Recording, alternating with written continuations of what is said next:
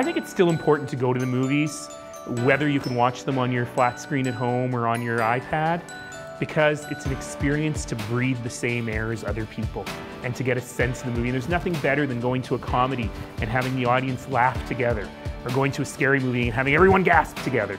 That's an experience that you can't replicate at home, and so there'll always be a place in my heart, and I think in everyone's heart, for going to the movies. One of the best reasons to come to Calgary is you're going to hear outstanding stories. Coming to the Calgary International Film Festival means you get to combine the outstanding stories of the streets of this place with amazing stories on screen.